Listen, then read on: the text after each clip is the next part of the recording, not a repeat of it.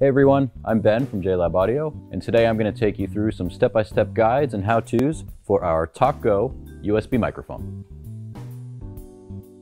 If you guys are looking for one of our other TALK series microphones, the TALK or the TALK Pro, head down to the description. We'll have a link for those down there for you. The TALK GO comes with everything you need to just plug and play into any USB device. No software, no apps needed. TALK GO is super easy to set up. It's going to come with a 5/8 attachment and tripod stand. So all you do is screw in the attachment, and that's going to screw into the back side of the TALK GO microphone. And you can tighten that up, pull out the tripod legs, and then from there just move this lever around to adjust it. The only other thing left is the cable. Comes in this box right here, along with the quick start guide that comes with it. We'll take you through some of the steps that we're talking about today, the directional patterns, the buttons on the bottom, and then the cable. The TALK GO cable is a USB-C to USB-A. Plug into the bottom here. And then all you have to do is plug into your computer. And we're powered up. So we're going to walk through the buttons and what they mean, what the directional patterns mean, and how to get you set up on your computer. When you first turn on the TALK GO, it's going to be in cardioid mode. So what that means is it's going to take sound from only one direction. So that's going to be the side with the JLab logo. So when you're using the cardioid direction, you want to be speaking into the mic in this direction, right? Not here, not on the back side. Best to be speaking towards the JLab logo. Cardioid is great for things like voiceover, where you just want the mic to pick up your voice. The other directional pattern that you can use with the TALK GO is omnidirectional. That's great for things in a group setting where you want to hear everybody, things like a conference call that you're all going to be around the phone. So that's picking up sound in every direction, omnidirectional. So to change from cardioid to omnidirectional, all you do is hold down the button on the bottom and it will change to green, and that's how you know you are in the omni setting. And to go back to cardioid, again, just hold down the button, it'll go to blue, and you go back and forth. The TALK GO also comes with a quick mute button. So if you're gaming or you're on a call and you quickly want to cut off the mic, all you do is quickly tap that button. It will turn red, and that's how you know that the mic is off. To unmute, just quickly tap again, and you're back in the direction that you were in before. The TALK GO also comes with a headphone jack, so you can monitor yourself when you're speaking. All you do is plug into the headphone jack on the bottom,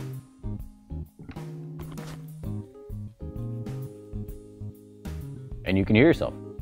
You control that volume on the mic as well right here, so you control the monitor volume that comes through right here on the mic. The TALK GO works with Mac, Windows, even Linux. We're going to take you through some software and applications where you would use a mic and show you how to make sure your audio is coming from the TALK GO. The TALK GO doesn't need any applications, any plugins, any software to get up and running on your computer. Sometimes all you're going to have to do is go into preferences and change the audio mapping so that it uses your mic instead of the computer's. When you're on a Mac, go into System Preferences, Sound, and you will see the internal mic and the JLab TALK GO microphone. All you have to do is select the TALK GO, and your computer is now using the microphone's audio. If you have a PC, if you're running Windows, from the Start menu, go to Settings in the Control panel, and then go to System, and then select Sound, and then you're going to change the output and the input device to the JLab TALK GO.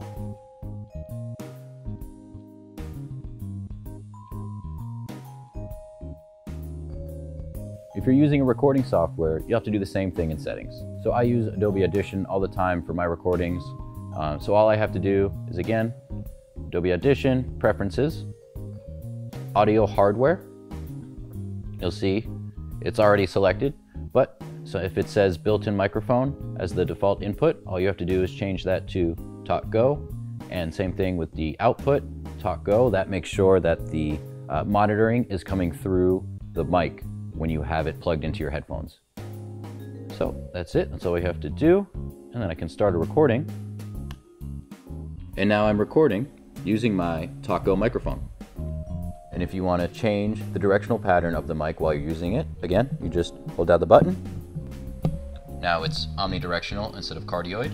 I can go back in cardioid. And again, if you want to quick mute, just push the button quick. And now there is no output coming from the microphone. And we can turn it back on. And we're back to recording. If you're using GarageBand, just go into Applications, open up GarageBand, and you'll see I've opened it up, and immediately it says, do you want to use the audio device JLab TALK GO microphone?